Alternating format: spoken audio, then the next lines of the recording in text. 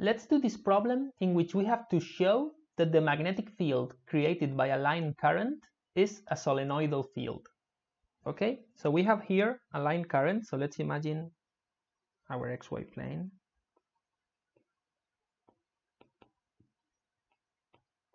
And we have a line current passing through the origin, so let's say the origin is here, and it's oriented along Z. Okay, so this is our line current. So then you know that the magnetic field of this line current follows the right-hand rule.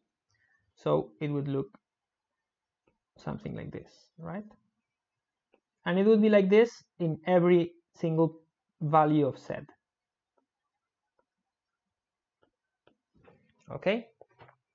So the expression for this magnetic field is well known, and it is written here. This is the magnetic field. We have the permeability of free space, which is a constant, the current of the wire, the distance to the z-axis, which is rho, and then the unit vector in cylindrical or in polar coordinates if I hat. Okay, and this is the magnetic field of the current. So we need to prove that it is solenoidal. So therefore, what we need to prove is that if B as a function of position is given by this,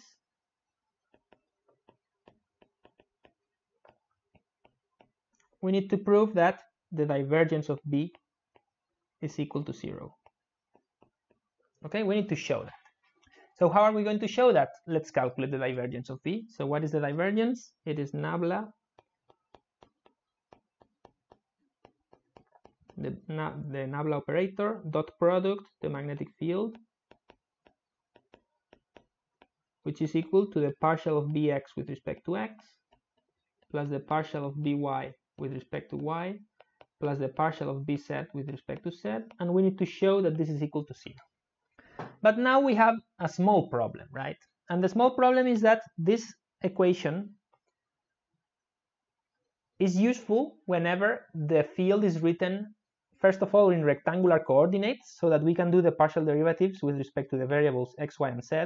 There are no x, y's, and z's here because they are hidden inside of the rho.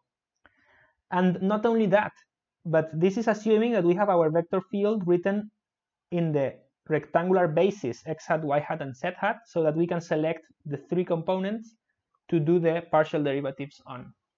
So clearly this is a case in which we have this field written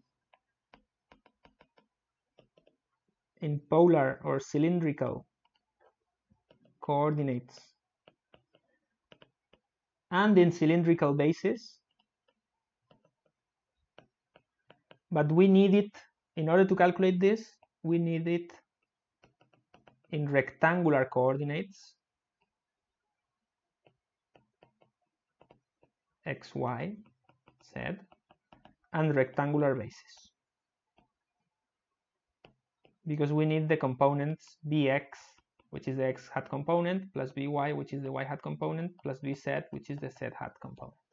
Okay, so we need to convert from cylindrical, rho, phi, z, and cylindrical basis into rectangular coordinates and rectangular basis. You know how to do that because I spent one chapter explaining that, but let's do it, okay? I'm going to do it in a very shortcut way.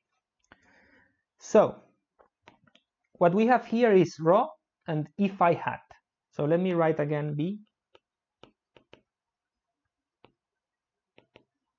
So the problematic terms are rho and if I hat.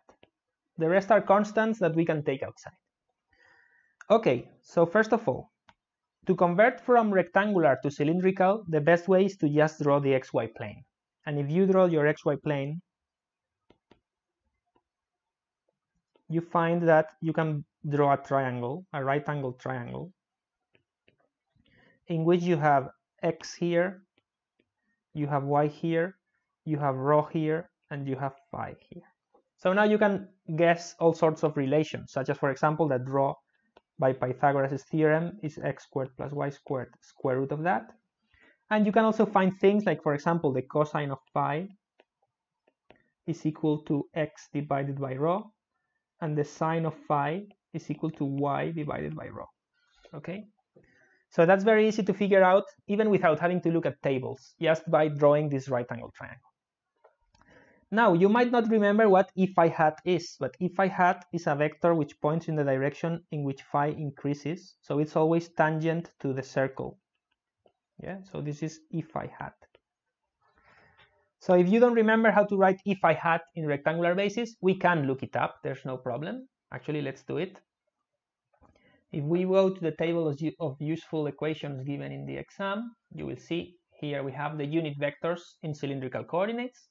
So if I hat is equal to the minus sine phi x hat plus cosine phi y hat. So if I hat equals to the minus sine phi x hat plus cosine phi y hat. But if we substitute this here, so we can substitute rho with this square root, that's fine, so we get rectangular coordinates. But if we substitute this here, even though we have switched to rectangular basis, now we will have phi's, which we don't want because that's still cylindrical coordinates, and we want rectangular coordinates. So what we have to do is we have to write the sine of phi and the cosine of phi in terms of x and y. Okay, so then if I hat is equal to minus x divided by rho times x hat plus y divided by rho, sorry, the other way around, minus y divided by rho, because the sine is equal to y divided by rho, plus x divided by rho times y hat. Okay, and now we are ready because rho is this square root. So rho is simply the square root of x squared plus y squared, so we can substitute it everywhere. So we can find b in rectangular coordinates and basis. So let me write it down. So b is equal to, actually one thing you can see is that if I hat, we can bring the rho, we can bring a factor 1 over rho, and then we have minus y x hat plus x y hat. So now this factor of rho can multiply with this factor of rho when we substitute if I hat here. So you will get a rho squared, right? So you get mu 0 I divided by 2 pi rho squared minus y x hat plus x y hat. And rho squared you can substitute with x squared plus y squared.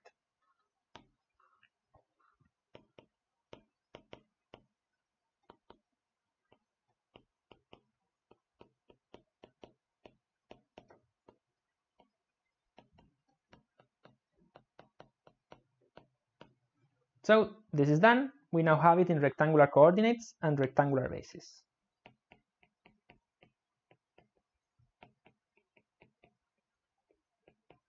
So now we can see what bx and by and bz are. So bx is equal to the x component. So bx is equal to these constants. Let's write the constants here. Then we have this x squared plus y squared to the power of minus 1. And then we have minus y multiplying. That will be bx, right? I'm getting everything that multiplies x hat. So we can now calculate the partial of bx with respect to x.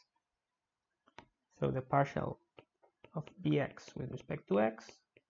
I need to do this partial derivative. So this first we have a constant.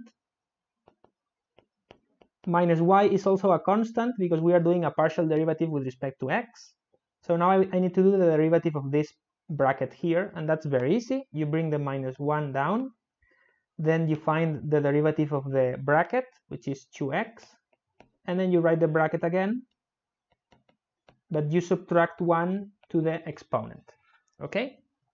So therefore you end up with this is equal to mu 0 I, then the 2 cancels out, so we get divided by pi.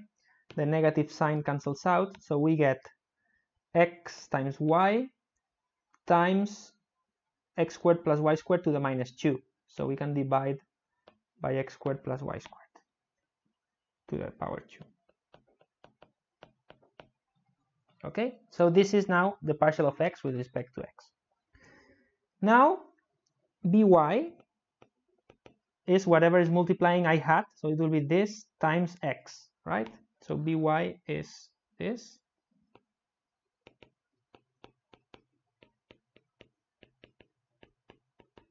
Times plus x. So now we can calculate the partial of by with respect to y. which is equal to the constant, then x is a constant, and then we have to do the derivative of this with respect to y, so we get minus 1 times 2y times x squared plus y squared to the power minus 2. So therefore we can write this as minus mu 0 I divided by pi x times y divided by x squared plus y squared squared. And finally b z is equal to 0, right? Because there is no z hat in this expression, so the z component of the magnetic field is equal to 0, and therefore the partial of b z with respect to z is 0. So now we have all of the elements that we need in order to calculate the divergence. We just need to add the 3 partial derivatives. So now maybe I can do that. Let's really add this like that. So now we are ready to say that nabla dot b is the partial of bx with respect to x plus the partial of by with respect to y plus the partial of bz with respect to z. And notice that the partial of bx with respect to x is exactly equal to the minus partial of by with respect to y, so that when we add them up, they will cancel out. And the third one is 0 anyway, so the answer is 0. They cancel out. And therefore we have proved that this magnetic field of a wire is a solenoidal field, as expected from Maxwell's equations. Yeah? Now, you will realize that this was a pretty long procedure, and that's because in this first year maths, I'm only telling you how to calculate the gradient, the divergence, and the curl using rectangular coordinates and bases. In second year, you will learn that there are shortcuts to this, and let me just, as a little spoiler, show you what this will be. So if we go to internet and then I go to Wikipedia, there is a page called del in cylindrical and spherical coordinates, where del is just the other name for nabla. Yeah, and there is a table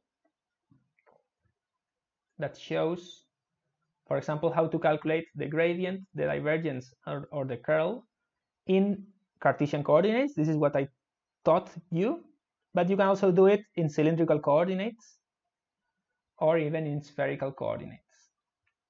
Okay, so the expressions get more complicated, but in this case it would have been easy because we only had, for the magnetic field, we only had a phi component, so we would just have to calculate the partial derivative with respect to phi and then multiply by 1 over rho.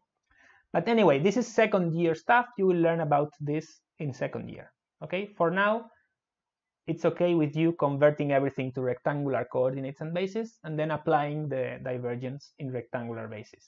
Okay, very good. Thanks for watching. See you in the next video. Maybe I decide to reorder the videos in kits and this turns out to be the last video problem, in which case I hope you enjoyed this chapter of vector analysis. So thank you very much and see you in live sessions.